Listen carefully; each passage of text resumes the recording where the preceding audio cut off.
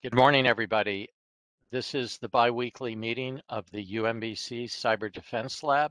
It's the last meeting of the fall semester.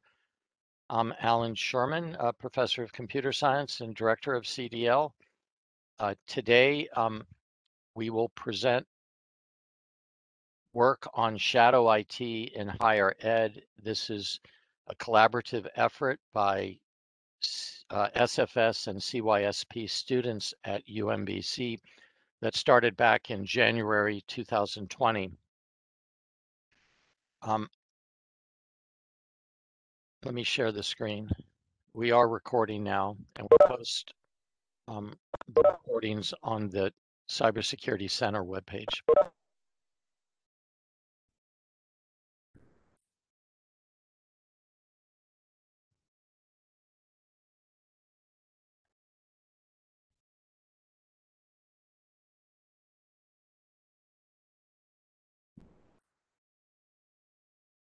Can it, can everybody see the slide and hear me? Okay, thank you. Whoops. So this is joint work with Selma Goes, Cyrus Bonyati, Enes Golashevsky, myself, Dr.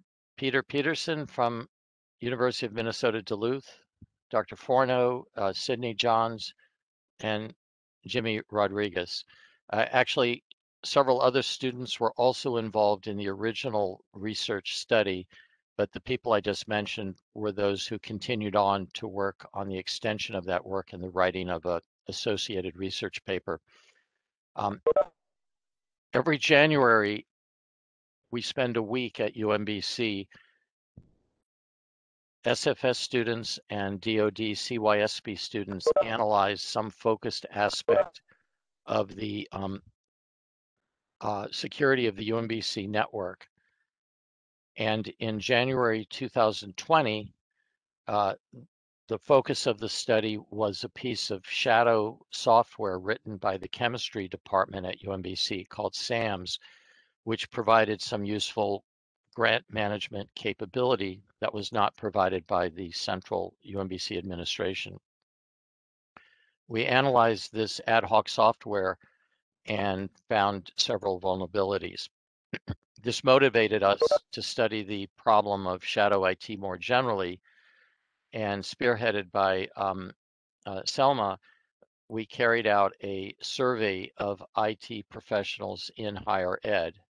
And today we're going to share our work, which involves 3 points: the original case study of SAMS, the survey, and then there's one other piece, which is a what we call a profile. It's a sort of like a taxonomy, but it's a tool that's useful to understand how a particular type of shadow IT fits in, and this understanding can facilitate decisions on how to manage or how to establish policy. Okay, let's begin with just a review of what is shadow IT. So it's application system software or hardware that is unknown or unauthorized by the unit that has the authority for the particular computer network. Many people view shadow IT as a very negative thing. For example, in 2014, a Presbyterian Hospital and Columbia University was fined $4.8 million for a data breach that was the result of shadow IT. I appreciate if people could mute themselves. I hear an echo. An unauthorized server, when it was decommissioned, released patient data. This unauthorized server was an example of shadow IT. This multi-million-dollar fine was the largest fine for HIPAA violations in U.S. history. We, however, take a more balanced view of shadow IT. It's not all bad. It does have risks. It's often written by inexperienced authors who don't fully know what they're doing. It's often not vetted for security adequately. It's often poorly maintained or poorly backed up, but it can provide some benefits. Usually it arises because there's an unmet need. Like people want to do their jobs and the official software doesn't work very well. It can also provide an environment that can facilitate innovation and provide faster and more flexible solutions. This talk will be organized as follows. I will continue making some introductory comments, and then Ennis will go over the case study of SAMS. Then Selma will review the survey. Cyrus will explain our security profile, and finally, I'll wrap up with some concluding remarks.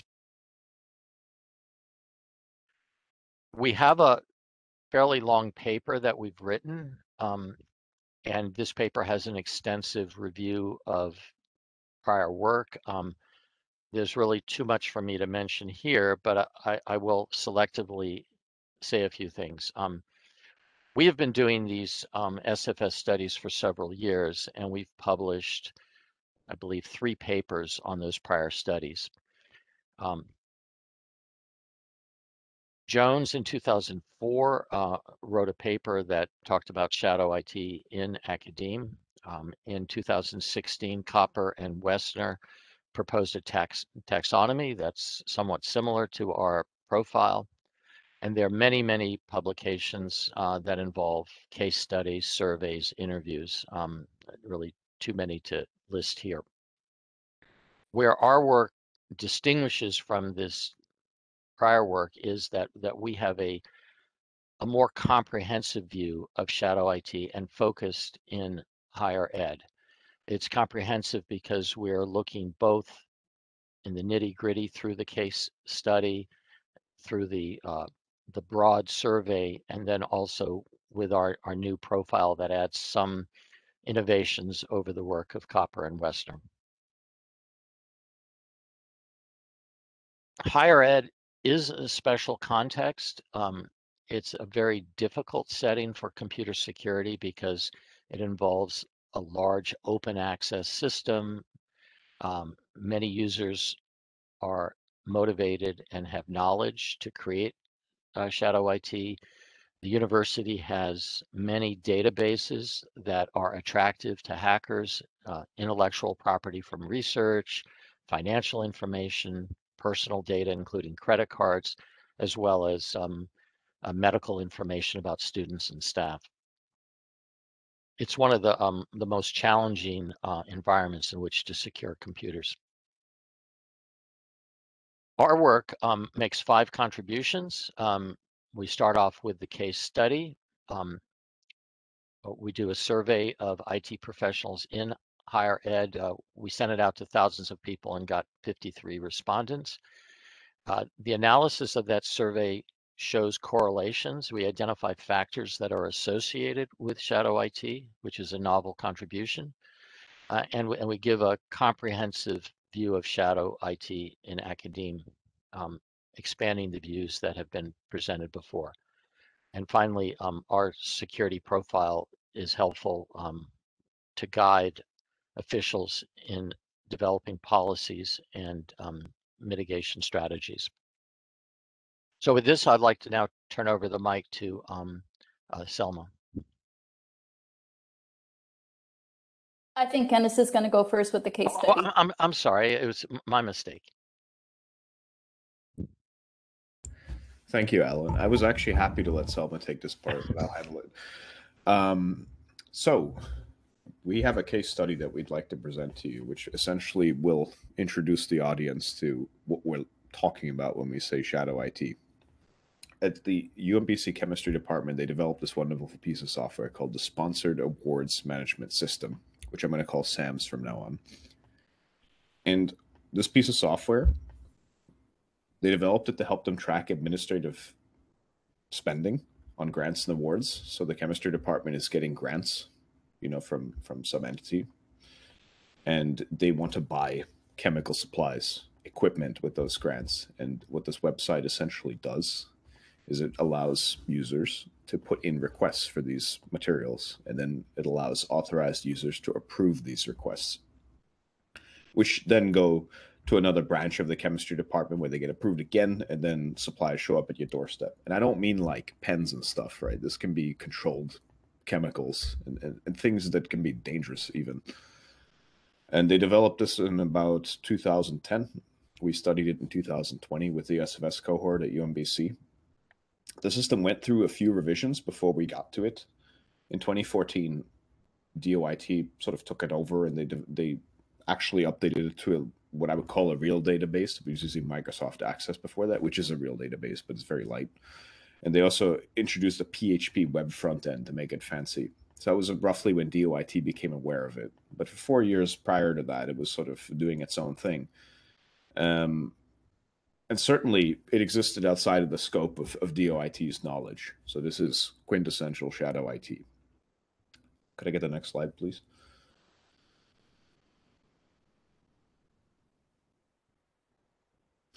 So when I say we, I mean DOIT had several interesting questions for us about this piece of software that we certainly agree with. And these are questions that you really want to probably ask about every piece of software you're running on your network, especially software that sort of emerges out of nowhere or from the shadow, if you will. To begin with, how vulnerable is this application on unauthorized access? That's sort of the big concern. You have this application that's designed for distributing grant money, essentially. And an unauthorized user could potentially cause some issues there, especially because money is involved and controlled substances are involved. So there's high motivation for an adversary to do something. How well does SAMS protect the privacy of its grant data? This is important. Certainly, if I'm working a grant, I don't necessarily want all the grant spending to be public knowledge, although it ends up being so anyway. But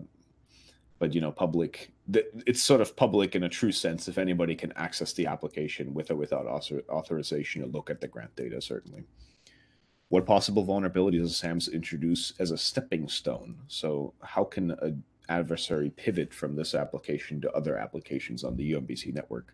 Sometimes we're tempted to think that a single application's vulnerability is that application's problem, but it's quite usual that the weakest link gets used by an adversary to attack other points in a network. So the SAMS could certainly present such a weak link. And fourth question, does inspecting SAMS, so through our study of the application, can we discover any evidence of previous malfeasance that we did not detect, or that DOIT did not detect? So has somebody attacked this application actually already? So we're looking at these sort of 4 questions when we study this for the week in January 2020. And we certainly found some interesting things. I want to talk about the system architecture of SAMS a little bit. So SAMS is basically your typical web server database pair. So if you look sort of on the right of this illustration, you see that there's a sandbox web machine sort of in the middle. And it's speaking with a database machine on the right. And there's also UMBC's WebAuth instance that's controlling access to these things. And what we're talking about when we say a traditional web server is you have an Apache server running, you have PHP running on that Apache server, there's a Microsoft SQL server running from 2012. And these 3 components are working together essentially to provide this service to the users. We had an additional point of access when DOIT set up the sandbox for us. So you'll notice at the top left, there's the word sandbox. So what this is they set up a sandbox for us to analyze a copy of this application. And when I say analyze, I mean everything goes. So this was a sort of white box, black box, gray box analysis. Different teams took different approaches, but we clobbered this thing for an entire week. And we did so through Cyberbox, which is essentially it represents any host, much like a host would exist on the UMBC network. And we used basically this host's perspective to attack the system. And this is essentially mirroring what you would be doing in a sort of real life situation if you were to attack the live SAMS system. And I'm not saying you should go do this. I don't know if it's still running even, but certainly at some point it was, and it was very likely reachable by people that shouldn't have been able to reach it. Next slide, please. Our sort of attack path, if you will, required us to VPN into this Cyberbox machine, which is standing in for a user on the UMBC network. And then from there, we would communicate with the other systems. In some cases, in most cases, directly with the web server, but also in some cases, directly with the database server, which I believe is not possible in the live system, but it was possible for our test. But it doesn't matter that much, as we'll come to find out. So if we go to the next slide, we can start talking about some of the stuff we found. So let's start by answering these questions. So how vulnerable is the SAMS application to unauthorized access? The conclusion from our study is extremely. So like many pieces of shadow IT, SAMS contains a host of vulnerabilities. And it's not just shadow IT, actually. Most web applications often contain many issues that lead to them being vulnerable to unauthorized access. And we'll talk exactly about what those issues tend to be. And certainly SAMS does not protect the privacy of its grant data as a result of not preventing unauthorized access. And it's quite likely, we looked at a few scenarios, that an adversary that can penetrate SAMS, which sort of as mentioned before is not very difficult, can pivot to other aspects of the UMBC network, probably by using credentials they harvest from SAMS. We certainly did not find any evidence of prior malicious activity, but there's some issues with the SAMS application that can also account for that, which I'll discuss sort of later. But for now, let's take a look at some of the actual problems we found, and I'll sort of relate these to shadow IT, each of them, because they're extremely common problems for web applications, especially web applications written sort of by individuals or by amateurs, or even by professionals. That can linger for many years. And it's worth noting that these problems lingered even after DOIT took over SAMS in 2014. So they're not always obvious, but we'll go over some of them. So the number one, if you're writing a web application, anybody here, ever, for any reason, even if it's for shadow IT, which it might be, which more than likely will be, SQL injection. So when you receive user input, you need to not trust the user input. And this is sort of what SQL injection is all about. So one of the major issues with the SAMS application is you have these fields all over the place, you know, when you're inputting the materials you want or the comment. We're going to talk about the comment box. There's a comment box with every request where you can leave a comment for the authorized user.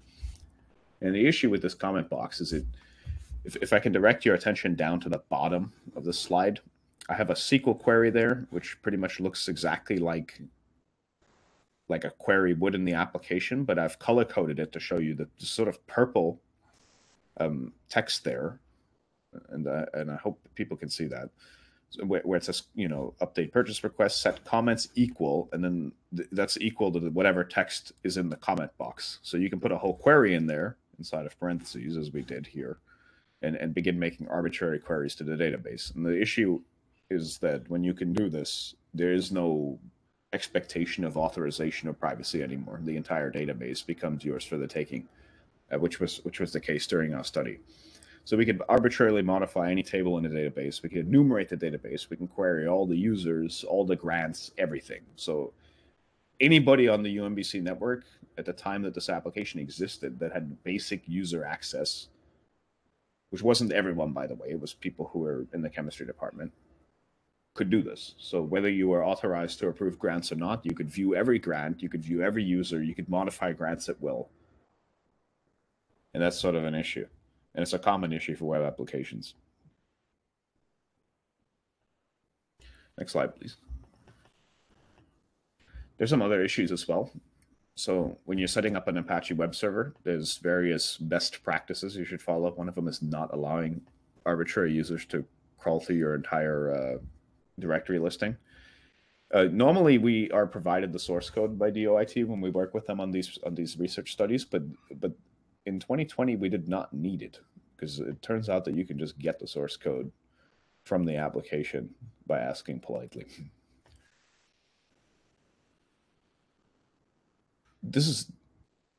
I want to talk a little bit about why a best practice involves not doing this. It's not that necessarily giving somebody your source code should make you vulnerable, in the sense that we don't believe in security by obscurity.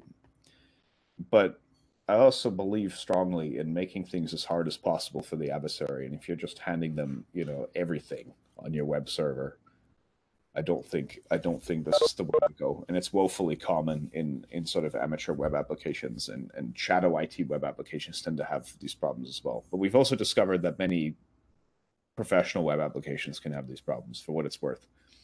Next slide, please. We have cross-site scripting. So unfortunately, because that comments field, which you now see in the screenshot here, is not sanitized, you can do other things that aren't SQL injections. You can do cross-site scripting. That is to say, you could insert scripts into the comment, and when an authorized user looks at the grant, the script will automatically execute because it's on the page, right? It's being served to them by the web browser and the web server. So cross-site scripting you can use for all kinds of fun things. Probably our favorite thing to try and do with it as proof of concept is to do phishing attacks. You could certainly try to steal cookies, although browsers have made this significantly more difficult in the last 10 years or so, mainly because this is one of the huge vulnerabilities on the internet. You can certainly try to eavesdrop on sensitive information. And then there's these fun clickjacking attacks where you actually get the user to click things that they don't want to. Cross-site scripting, one of the most common vulnerabilities in web applications. SAMS has it all over the place, by the way. I'm singling out this comments field because it's nice and easy for us to use, but I want to emphasize that many, many, many fields in this web application are vulnerable to both SQL injection and cross-site scripting. Next slide, please.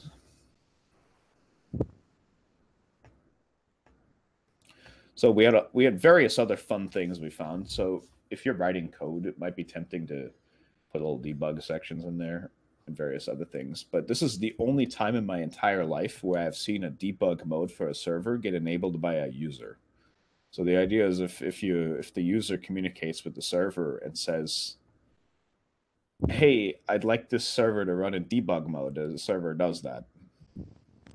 And that comment in the source code for this little snippet, I want to discuss the snippet briefly. So it's checking basically for the user's variable if they have the debug variable on, and then it changes some of the logic to bypass the normal authentication. And I want to point out that comment, we did not add that. That was in the source code when we looked at it. So certainly, if you have a note that says remove before production release, well, when is your production release for Shadow IT?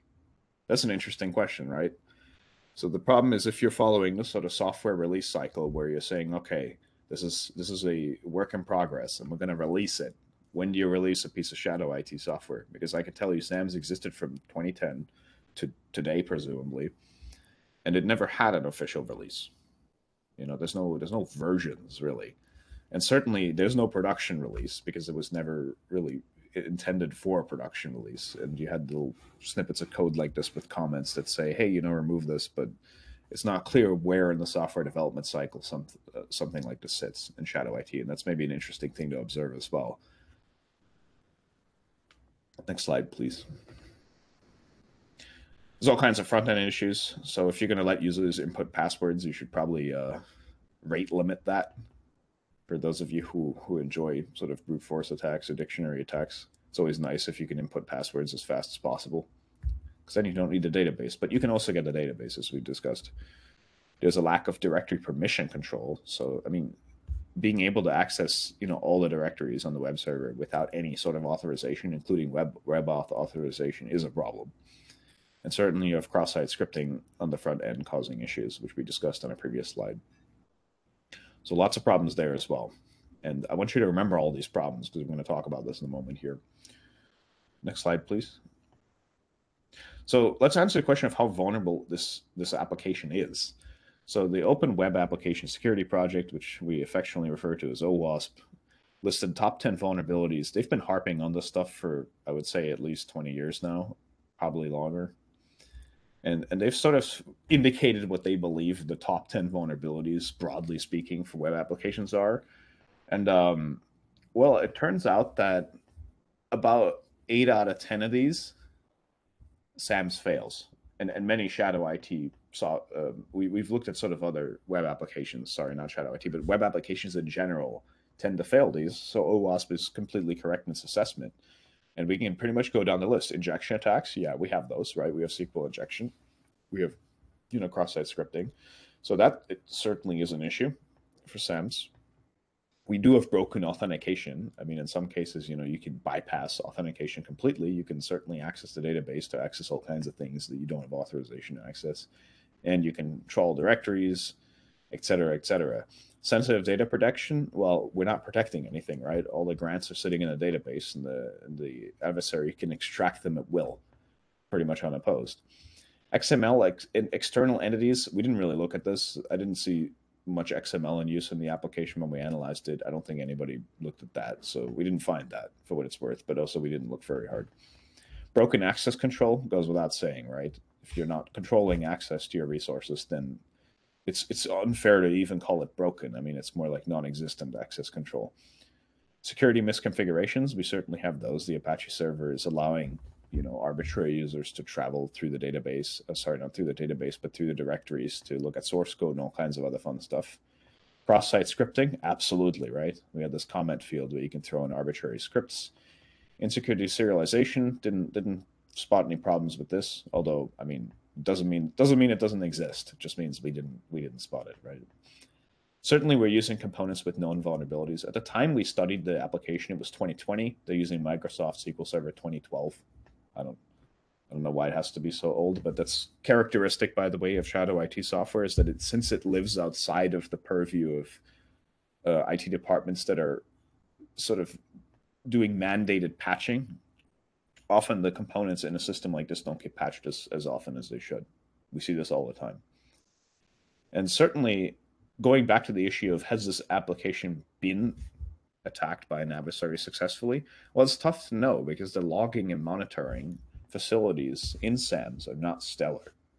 You know, it's not logging every important thing that it needs to log. And on top of that, the log file resides in a directory accessible by arbitrary users. So you can actually just look at it. And if you need to make modifications to it, well, you can probably find ways to do that as well. But yeah, so this is sort of an overview of what a typical shadow IT web application might look like. And absolutely, this case study confirms that these things can be enormous security risks to have on your network. And here we have an example of a higher ed piece of software that was, you know, that they developed with good intentions, that existed for 10 years, that has all these problems. In fact, it basically almost fails every single top 10 for the OWASP sort of specification, which I think is both discouraging but also encouraging, because it means that OWASP knows what they're talking about. At any rate, that's the end of the case study. So we can advance it to the next slide, and I believe now we turn it over to Salman. So thank you. So motivated by this case study, we carried out a survey, and we're going to carried out a survey, and now we're going to learn about that. Thank you. So when I talk about the survey, we're going to go through three key areas. There's going to be an overview of the survey. We're going to talk about some susceptibility factors, and then provide a general landscape of shadow IT in higher ed. Next slide, please.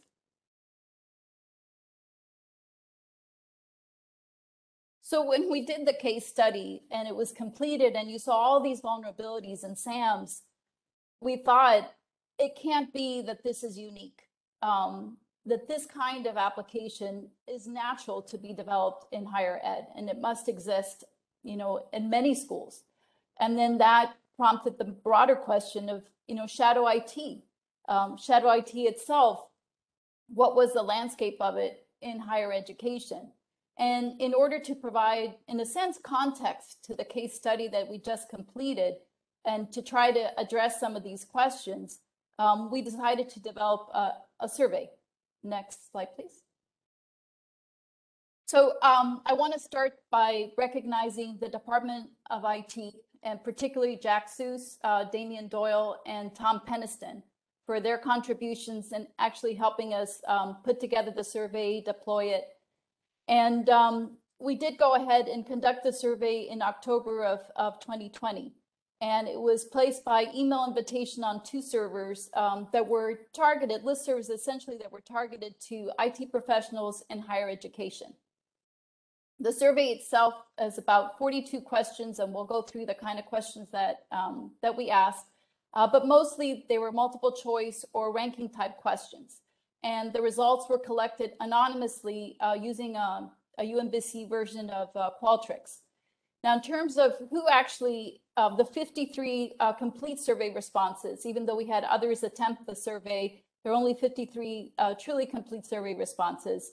The individuals completing the surveys, the majority, and I would say 80% or more, were male, over the age of 45, with over 20 years of IT experience and over 5 years of cybersecurity experience, with some sort of graduate degree, and also individuals whose jobs involved policy and strategy. So that's the picture of the people who answered the survey. In terms of the picture of the institutions that they represented, along 3 dimensions, we looked at the demographics, essentially the type of institution, was it doctorate granting, was it a community college, the size, and size being measured by essentially the number of students, and then also the structure of the IT department. And with regard to the type, we saw the majority were in fact doctorate granting. The size, there were 2 kind of big peaks in terms of the size of the institutions, one between 2 and 10,000 students and the other 26,000 plus. And in terms of the structure of the IT department, they were mostly either partially centralized or centralized. Next slide, please. So one of the key findings from the survey was essentially that half of the respondents identified that in the last 3 years, they'd experienced a security incident related to shadow IT. And even more striking was that half of those individuals indicated, in fact, that the majority of the security incidents that they'd experienced in the last 3 years were, in fact, related to shadow IT. And this finding provided an opportunity, essentially a lens, to kind of look back at some of the survey responses to try to see if there were certain factors about the institution itself or about the shadow IT or other things that we could look at through the survey questions that actually showed a correlation with the incidence of a shadow IT related security incident. And we did that through 5 basic categories that we'll go through: institutional demographics, what kind of graduate schools were present at the schools, the types of shadow IT involved at the campuses, the kinds of security violations that were typically seen there, and how flexible was the institution's approach to shadow IT itself.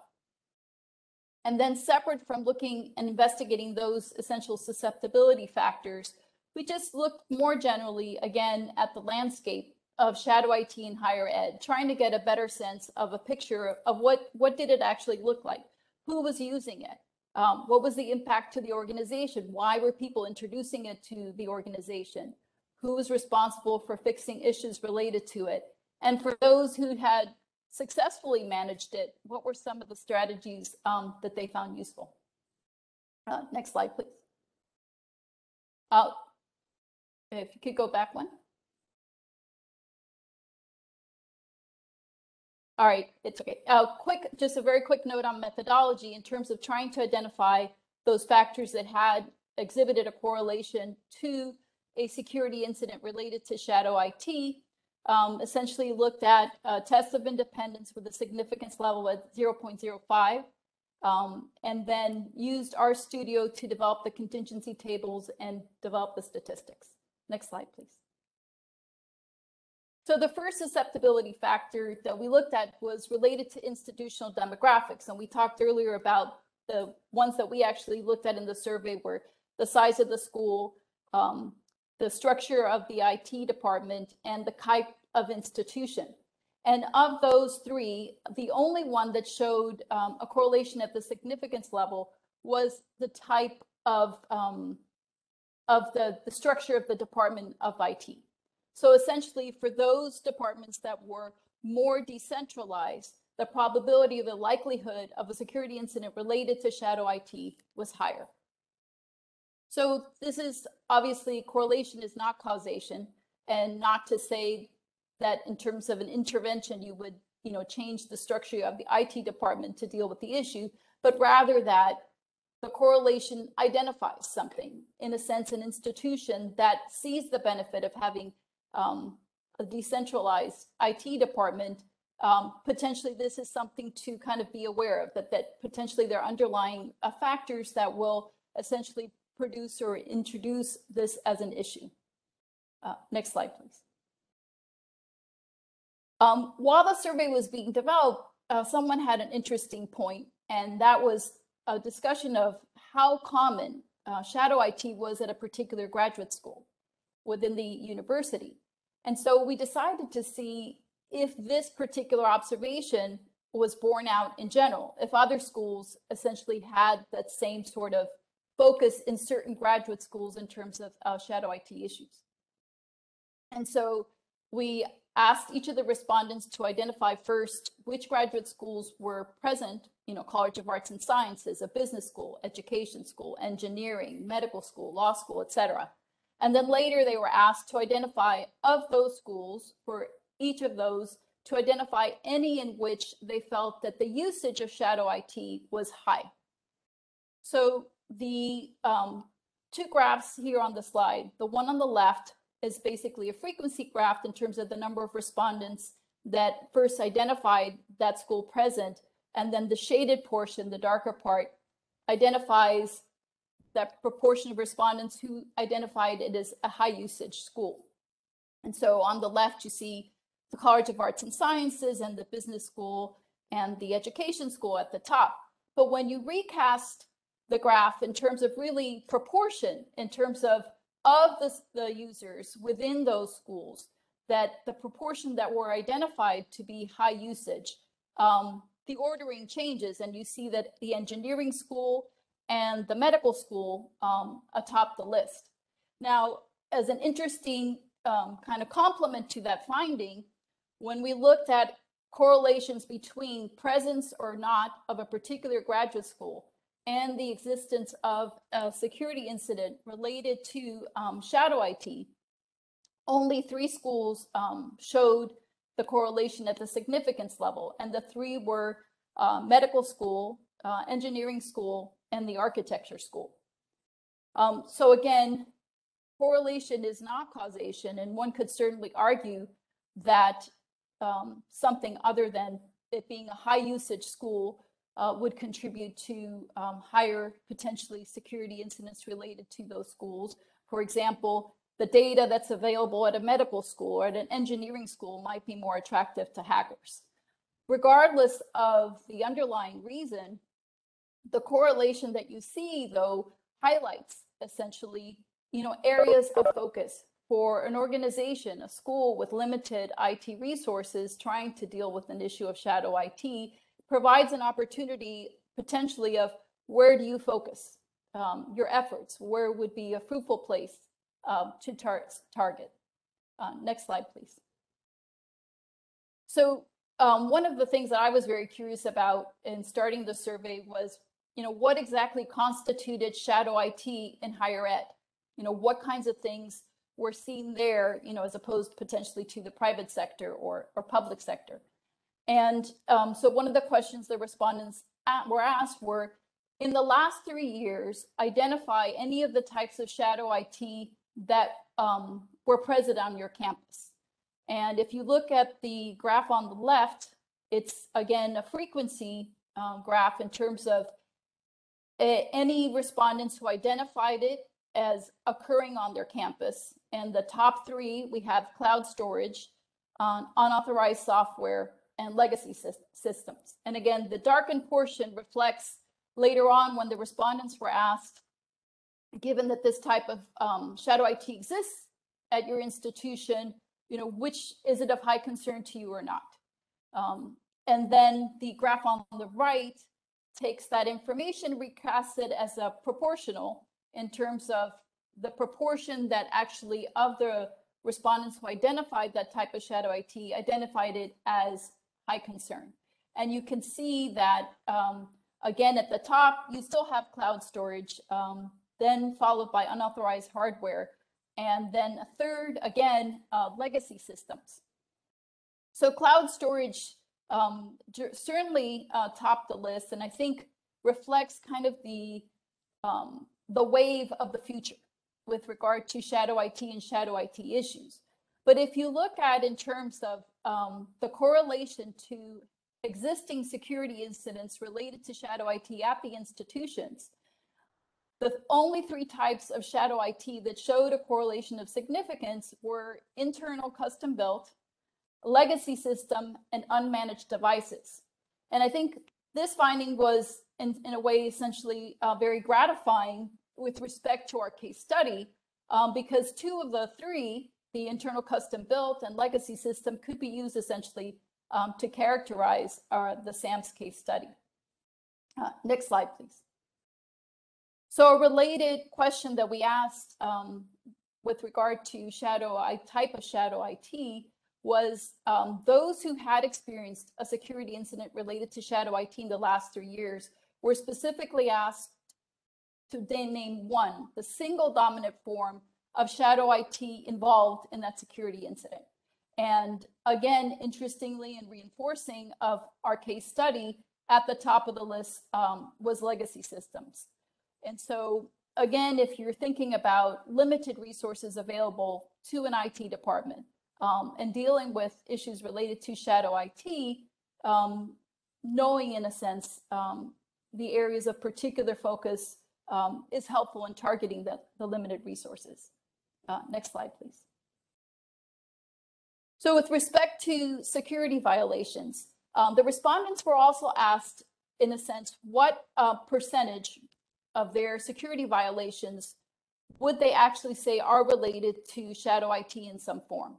And you can see from the graph here that the majority kind of label was identified by the most number of respondents.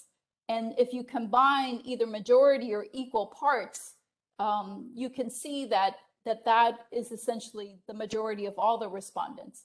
And so this proportion of security violations was also another of the factors that showed a correlation at the significance level.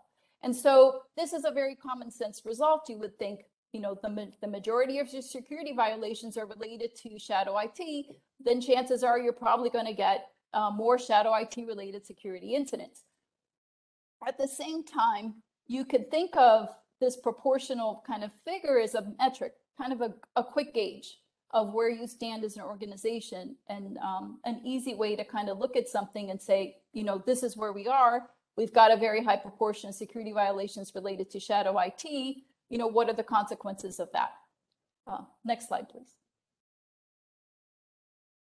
So the last susceptibility factor that we looked at was the organization's approach to shadow IT. As Dr. Sherman mentioned at the beginning, shadow IT is something that can be looked at as having some very positive benefits, as private sector is seeing that as well. And so if a school and organization wants to take a more flexible approach to shadow IT, what are the consequences of that? And you see here the graph on the left, the respondents were asked to, on a scale, rate the current approach of the organization to shadow IT, with 0 indicating the most flexible, kind of no restraints at all, and 10 indicating the most constrained you can imagine in terms of a lockdown with regard to shadow IT. So respondents were first asked to rate it as they see it currently, and you see the results cluster in the center right. The graph on the right, the respondents were then asked what is their desired approach for shadow IT, and you can see it changes to very much be clustered to the right in terms of a more kind of controlled approach to shadow IT. Now, these were IT professionals who are often called in with the you break it, I fix it issue or mentality. And so the idea of wanting to control or exert higher control makes sense, whereas someone strategically looking at the university might potentially take a different view of that. But nonetheless, when that set of figures were divided essentially in terms of more control versus less control, again, a correlation at the significance level was found with regard to incidents related to shadow IT. So given that and the potential strategic desire potentially to have a more flexible approach to shadow IT, how do you create the infrastructure? How do you create the guardrails to allow that greater flexibility, but do it in a way where security is also balanced against that? Next slide, please. So the next set of slides will be really just looking at the broader questions that the survey also tried to address to understand who's actually using shadow IT, what's the impact, and things of that nature, to really try to kind of fill out that picture of shadow IT in higher ed. So the first one was the respondents were asked to identify all those that they felt were like high users of shadow IT, first by role. And that's the graph on the left, where you see that faculty, no research, faculty research dominated, and administrative staff came in next in terms of who's really using it. Who do they see as being those top users?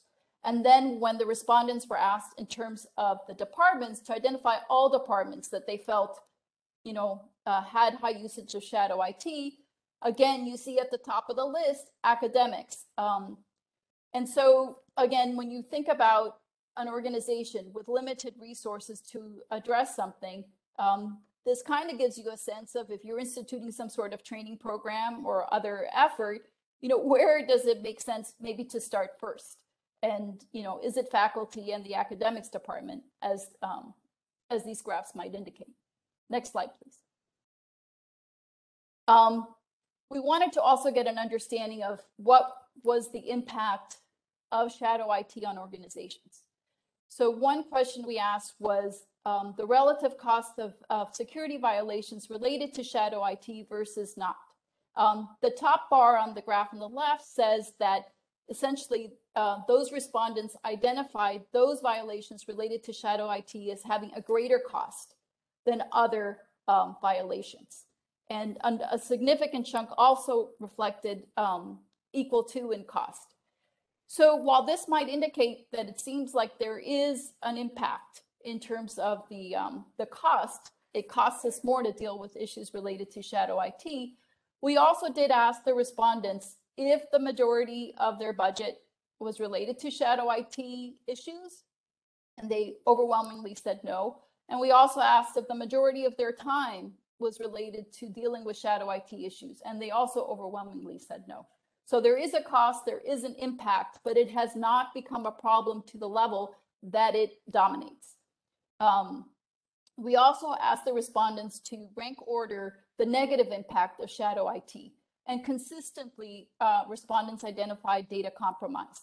And again, while they consistently see this as an issue, there have not really been penalties other than the major one that Dr. Sherman mentioned at the beginning. We haven't seen this widespread, essentially, penalties for data compromise in higher ed. And as that changes, potentially the cost and the focus and the amount of energy related to shadow IT may change as well.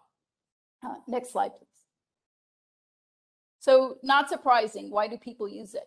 They use it, most of them selected the slow shadow IT as the slow IT department as the #1 response. And one of the respondents kind of basically said, no matter what you do, strategies, etc., policies, enforcement related to shadow IT, if you don't address the root cause, you're never going to really solve the problem. And that respondent was really reflecting the idea that unmet IT needs are really what is driving the use of shadow IT. And you have to counterbalance that against IT departments that have limited budgets and have wide-ranging responsibilities. And so how do you then create a structure to be able to allow, for example, users to more likely meet their own IT needs, but again, within the constraints and some kind of guardrails, essentially, that help also to balance with increased or fundamental levels of security. Next slide, please. And so who's responsible for the fixes?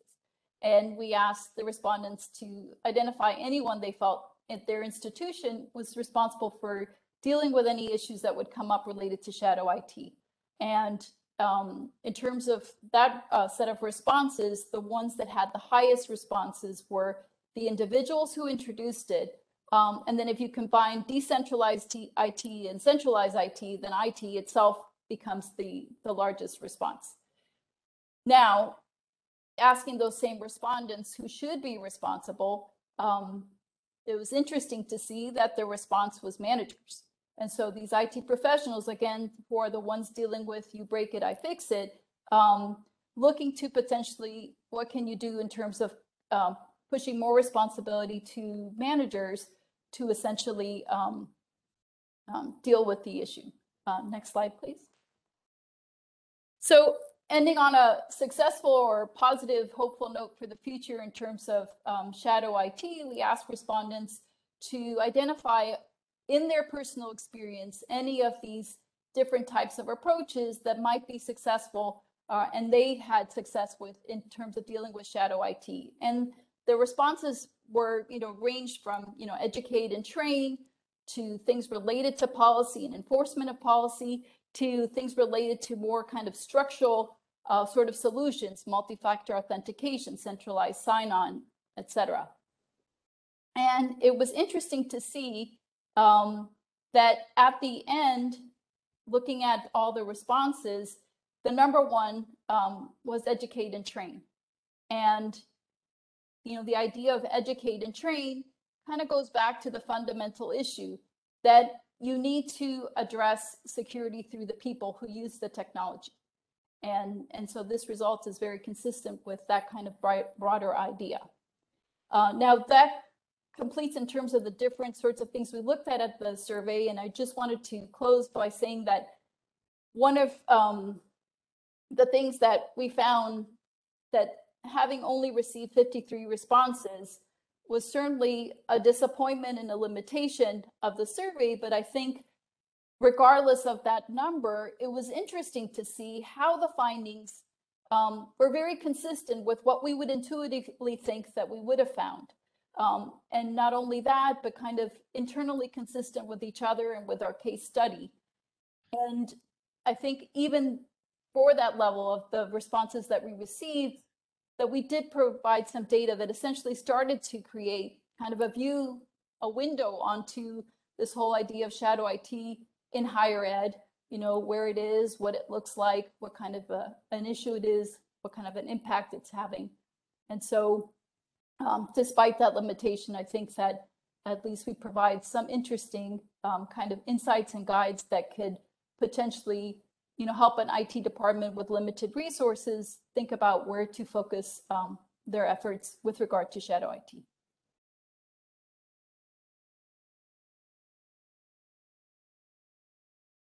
Thank you, Selma.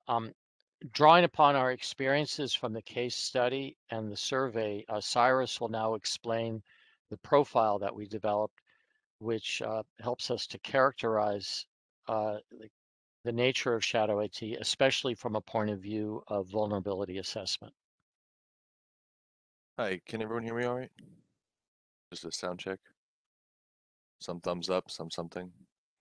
Cool, perfect. So in the interest of brevity of time, I will keep this brief into two parts, elements and application. So next slide, please.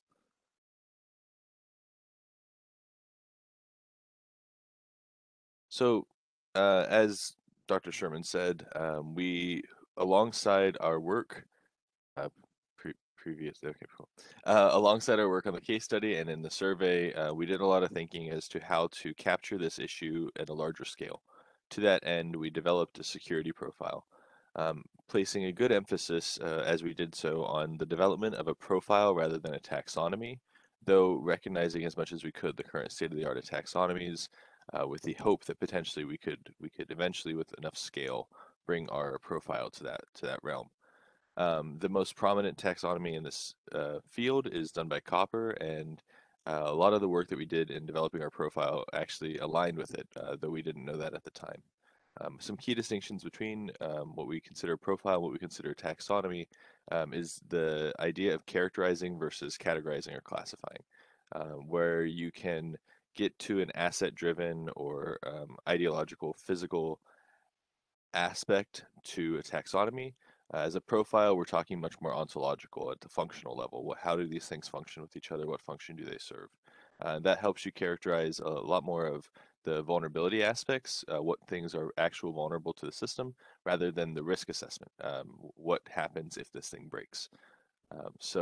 Next slide, please. In doing so, we broke this into 4 parts, all of which are choose one except for modality, though, of course, as it is more functional, that's more of a suggestion than it is a requirement, right? These things as we'll see later, a way to view the ways in which vulnerabilities may arise. The 4 categories that we've recognized are source, is it externally produced, internally developed, or was it internally developed as a formal part of IT in the formal review process and no longer is there? Of course, it could have been externally produced and adopted in that way. The idea here is that we're characterizing shadow IT by an industry definition and expanding that industry definition to be anything that is outside of the review cycle of an IT department. So while you may think some things, of course, would be IT driven, if it's outside of the review cycle and IT knows about it, then it could be sanctioned by IT and an abandoned solution, right? It's not currently in the review cycle, it could be outdated. And at that point, it is shadow IT. It's something that's operating without the authority of the IT department. Of course, authority, sanctioned, unsanctioned. Modality is oftentimes just discussing the way in which this thing operates. So is it operational procedure? Is it something you or I do to accomplish a goal? Or is it any of these other more physical aspects? And then motivation was something that we really focused on. The idea of fix, customization, duplication, these kinds of ideas of how did this arise, right?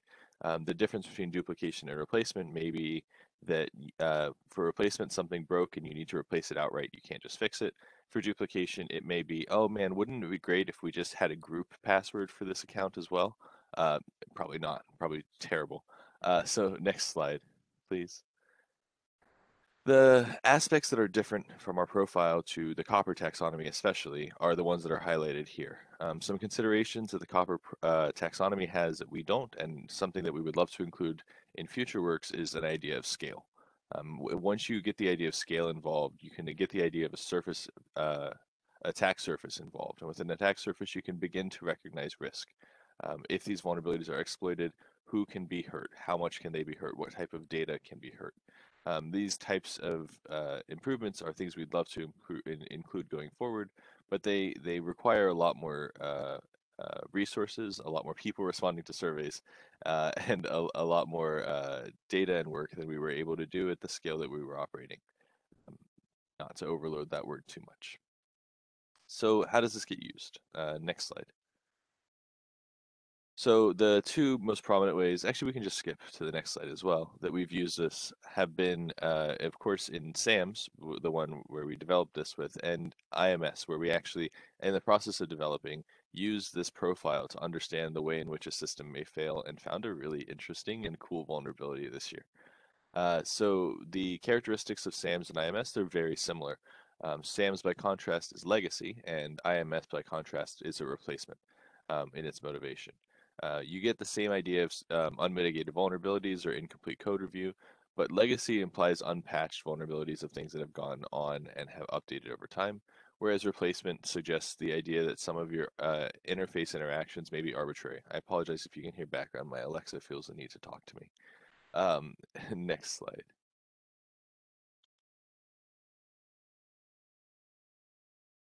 So here's just following up a little bit on that idea, on how things have broke over the years when we've investigated them and tried to understand them and attack them in our case studies, and the ways in which we ended up finally breaking the system. I think one thing interesting to note is that both instances of SQL injection had the combination of software and legacy. And that's something you of course will deal with a lot when you have a legacy system that's software driven and it's not just a piece of infrastructure or something along those lines. Especially if you have a database, as Ennis said, you're going to find yourself with a lot of vulnerabilities related to that database. Most recently, though, and I think important to highlight at risk of going over time, was having a replacement system that used quite a few different modalities allowed us to understand that these systems are arbitrarily communicating with one another. IMS is a ticketing system that is basically a wrapper around an existing ticketing system, though more in operational procedure than anything else. And as a result, we were able to exploit the fact that it was doing two operations in two different mediums at once and have a race condition on an upload. So we could upload a large file and end up executing it before it finished operating with that file, which was very exciting. I don't believe we would have found that had we not, or had at least some of us not been looking at this study in that way. So next slide, and I think that should be my last one. Yep. Back to you, Dr. Sherman. Thank you, Cyrus. So in conclusion, in our case study of SAMS, we found that it was a typical shadow IT that was useful, but its ad hoc creation introduced a lot of vulnerabilities, including cross-site scripting and SQL injection. We surveyed IT professionals in academia, and we found that shadow IT was often associated with decentralized IT and presence of medical, engineering, or architecture schools, and many other relationships that Selma described. Cyrus presented our profile and illustrated with some examples of how it can help guide vulnerability analysis, and it can also be useful for officials in guiding their policies. And this profile looked primarily at source, authority, modality, and motivation.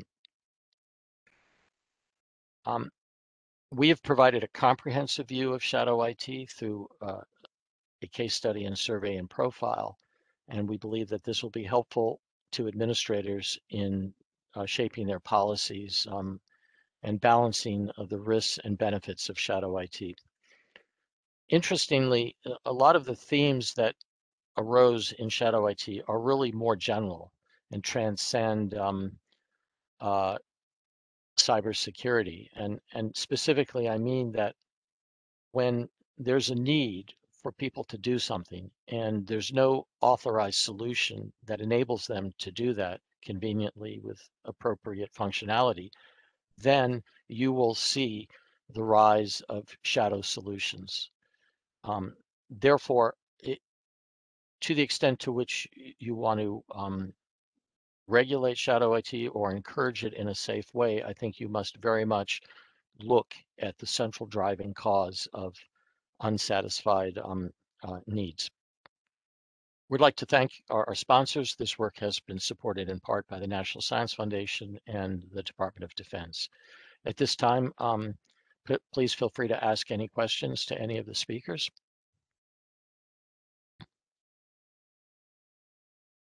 Hello. Can you hear Go me? ahead. Yes. Okay. So, when looking into all these like vulnerabilities in sort of shadow IT progress, like I agree with the sort of conclusion that shadow IT is almost inevitable when, it takes a long time to, authorize software or you need a very specific need.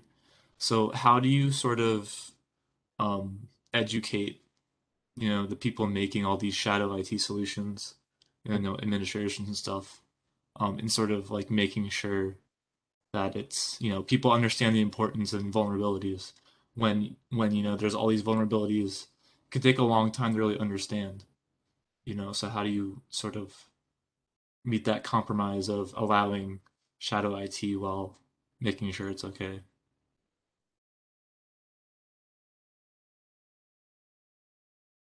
Cyrus, do you want to respond to that? Yeah, I was actually about to raise my hand. Yeah, it really comes down to your security posture management strategy, to borrow a phrase from industry at this point, which is quite buzzwordy, which is to say that you have to be aware of what amounts and zones of trust you have in any given circumstance. And segmented networks, as we talked about, as was being talked about in the chat, is a great example of a way to do that. That said, it's behooving upon, from what our survey says and what I think a lot of people would agree, management and policy to be able to prevent and handle shadow IT. No matter how much you incorporate into your review cycle, you're going to end up having some set of things that IT just can't do, and people are going to find their own way, even if the way they do it is a great example that I always have is sometimes a crypto card, depending on where you work, doesn't boot up into your computer properly. And so the way you have to do it is you have to get your computer to recognize that it doesn't boot up, log in via account, which you're not supposed to be able to do, and then log in with that account and then turn it off, turn it back on, and then you can use your crypto card, right? That doesn't seem like it's shadow IT, but it definitely is. It's a procedure that isn't authorized and not part of the standard review process. Nowhere does it say try these strategies. It's just what everyone knows to do. That said, it's not about shoring up the shadow IT systems, nor the systems you don't have any control over, but it's about shoring up the systems you do have control over and ensuring that you know which systems are present in which zones. I think that's one of the best strategies you can have going forward. And of course, when something does become large enough that some other department is requesting a copy of it, i.e. with SAMs, it's important to go ahead and put it under a standard review cycle and bring it into the fold. I don't think you're going to be able to have a functional department for much longer in this world if you just continue to reject everything that isn't under your control. Thank you. That makes sense.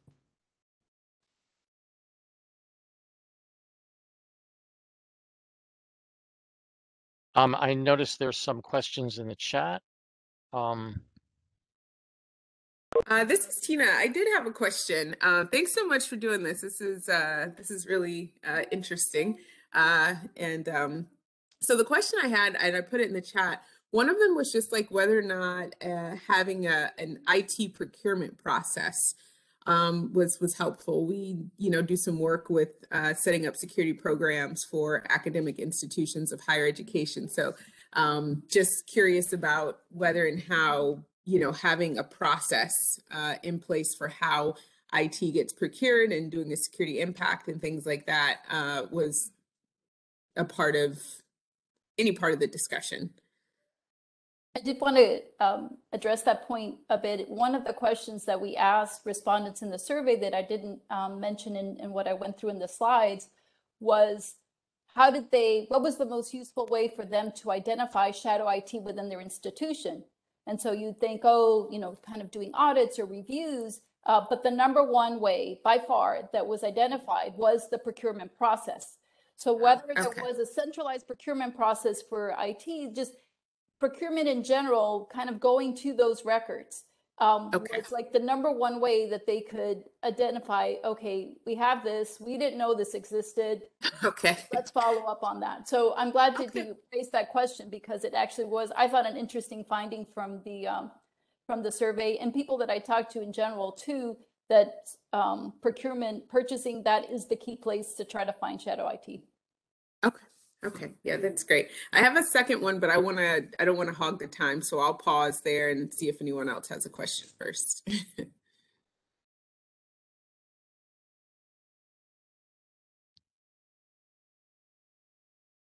Nobody's jumping in. So I guess the other part I was just curious to know about, I know EDUCAUSE, in reading some of their publications, they go into, like different risk and security management frameworks that get set up at academic institutions. So they refer to like the cybersecurity framework as like, a structure for a security program and maybe borrowing some risk management processes from the risk management framework, RMF, both NIST.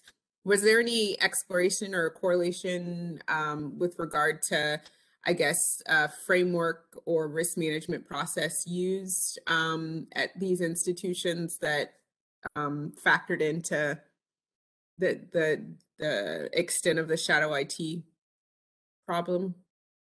The survey itself did not address that. And certainly like we had some open-ended questions where individuals could either talk about things that they did at their institution or kind of other general comments. I didn't see anything related to that.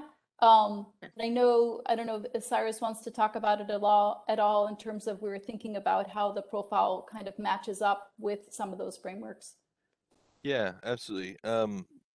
We, to some degree, and I guess it may be to our advantage or disadvantage, really scoped kind of away from that to a bit, because the work done to consider those frameworks, especially to go from the systems analysis to the systems assessment perspective, right? Where you're not just understanding what vulnerabilities may exist, but you're understanding the impact they have and the way they operate, requires just so many more case studies than even the 6 that we've done over the year, or 5 that we've done over the years, or just a couple of universities that we're in constant communication with. I mean, something like that requires a ontological decomposition, followed by a systems assessment, followed by application of framework, understanding of much less the amount of Likert scale data that we'd have to start accumulating and the judgment calls we'd have to make to do that. And it becomes a scoping problem at that point. Though Right. in our thinking process, absolutely, we definitely considered a lot of those systems. And one of the biggest problems we found was the fact that a lot of those systems take under consideration some sort of review process or understanding or um, ability to control the traffic even that goes to and from one of these devices, especially when you talk about NIST. NIST assumes some posture at all. And Shadow IT, especially the way we've looked at it, necessarily is outside of the review cycle. It doesn't have that posture over it. And so it would be an addendum to those types of documents, absolutely. And it would be something that we should look at should we continue doing this research going forward, but would probably require a much larger scale. Thank you. Again, when I saw this on LinkedIn posted, I was like, ooh, that's interesting. So certainly got my attention, and thanks for doing this and publishing it. I noticed that Jack Seuss posted a comment, which I'll read. I think the independence of faculty, especially research-based on their grants, gives central IT less authority. So maybe he's speaking to one important aspect of the academe environment, that faculty act very independently, and this certainly needs to be considered in shaping policy about shadow IT. Are there any more questions?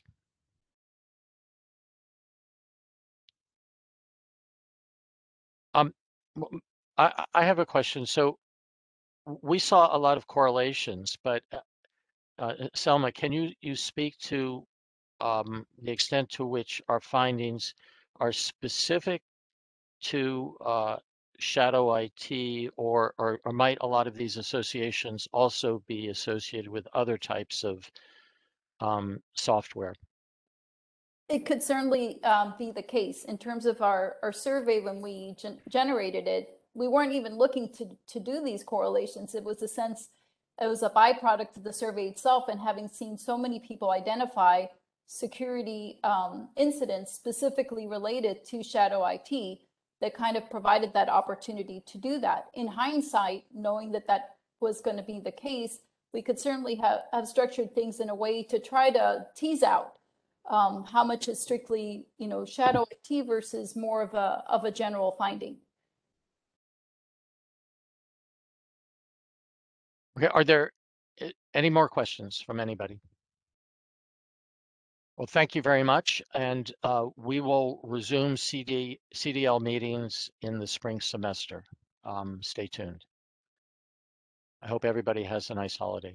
Dr. Sherman, did you want Yeah, I think Cyrus and I to stay on afterward? please, team members, why don't we stay on for a discussion? Okay. Everybody else can Hold go. on.